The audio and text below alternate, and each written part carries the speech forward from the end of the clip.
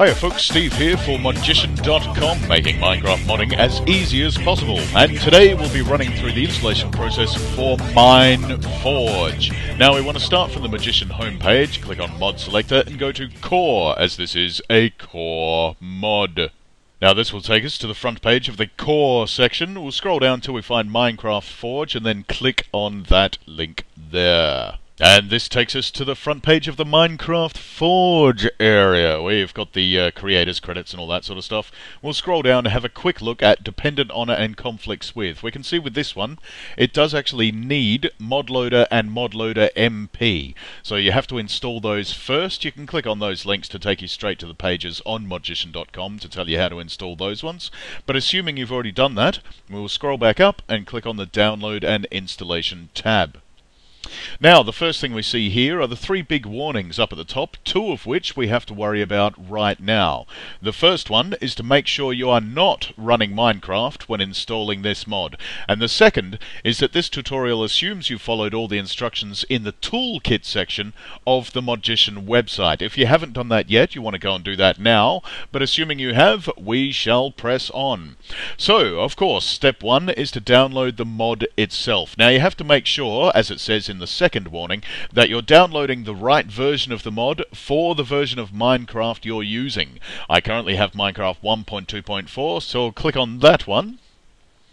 And most of them will take you to an AdFly page, but not this one. Now, I've got mine set to ask me where I want to save my file. If you don't, it'll go straight to downloads, but we actually want it to go to your desktop and then to your mod downloads folder. Then we click on the right version for the version of Minecraft we're using. I've got 1.2.4, so we'll double click on that and then hit save, and that will suck it down right in there. Excellent, there we go. Now we'll minimize this for the moment, and on our desktop we'll go to the mod downloads folder, open that up, then click on 1.2.4 again, and there's the file we just downloaded. So what we want to do is right click on it, select 7-zip, and then open archive. There we are. We'll just drag that one over to the right, and then we can close down that window because we're finished with that, and we want to go to the .minecraft shortcut that you also placed on your desktop in the toolkit section. So once we've opened that up, we want to look for bin, which should be right up the top, and then scroll down until we find minecraft.jar. Then we want to do exactly what we did with the file we just downloaded. So right click, 7-zip, open archive. There we are, we'll leave that one up on the left there.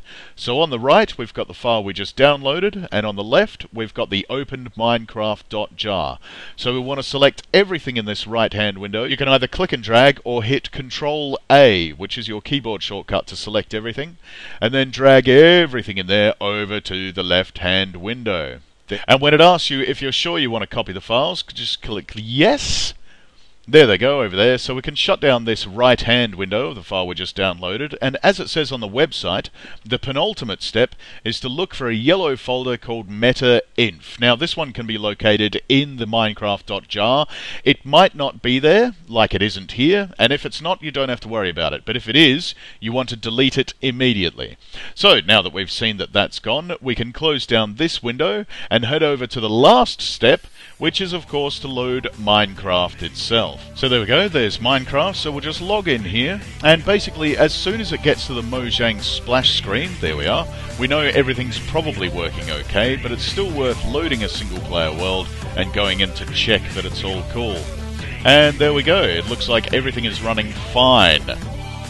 So that's it. Assuming you followed all the steps in this tutorial properly, you now have Minecraft Forge working for your copy of Minecraft. We hope you found this video useful. Feel free to come back to Modgician.com anytime you want more mods for your version of Minecraft. And until then, good luck and good gaming.